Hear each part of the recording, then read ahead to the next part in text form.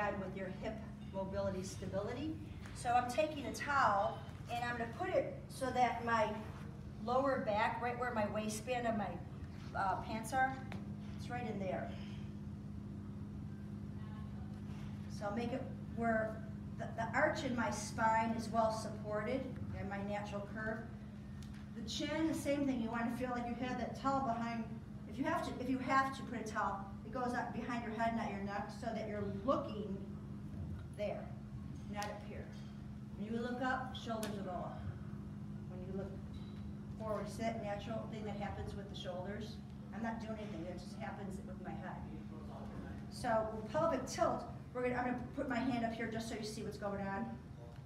I'm going to press into that towel and then let it go. I'm trying not to use my legs. I'm squeezing all the air out of the belly and then inhale.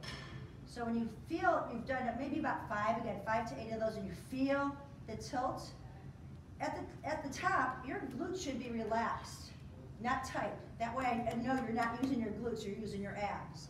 Okay, so you're doing those tilts. Then, remove the blanket. You'll have that space in your lower back that you can flatten and arch. Flatten. The hip points drop, and then they come forward. So that's your pelvic tilt. These should be done every day. It's just so good for any lower back issues. It really helps a lot. It actually helps strengthen your core, your belly muscles here. So that's your pelvic tilt. From there, I'm going to roll to the side, and then we're going to go in the clamshell series. Clamshell series, knees are not so far bent up. They're just on an angle, a natural angle.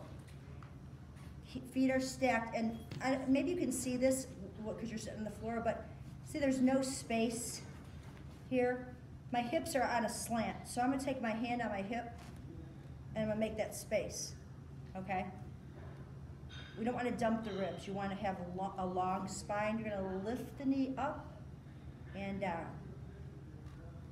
What you want to keep feeling is that abduction without rolling back. So this leg stays very still. We don't kill the mouse. This is the mouse house. We don't kill the mouse. You'll do about 12 reps. Pause, make sure that you're stacked, and then we're going to do internal rotation. Again, I'm looking for the pelvis to stay still, not rolling inward. Okay, so you just turn in. You'll feel a lot of muscles in your obliques and your transverse abdominis work. 12 of those. You'll lift the knees just about hip distance, and we're going to continue with internal rotation.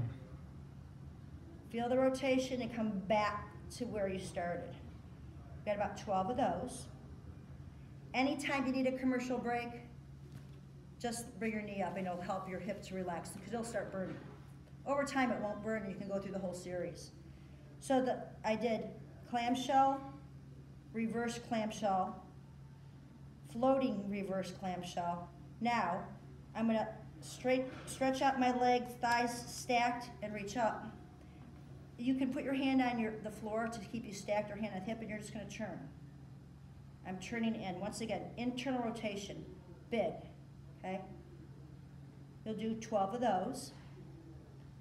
And then last but not least, you're going to push your legs straight out. Feel like I got that space back. You'll do little lifts. Again, the magic number is 12. And then we're going to take the leg back and around. So this is almost like our standing leg series, in a way. Feel the glute work, and then reverse it the other way. Typically, you guys will end up being here somewhere, and you're not even in your glute. You're using your hip flexors. I want you to feel that flexion or extension in the hip and around. So you're going to have to hold on to the ground a little bit so you don't rock back. When you're done with all that, that glute will be on fire. You'll do a figure 4 stretch.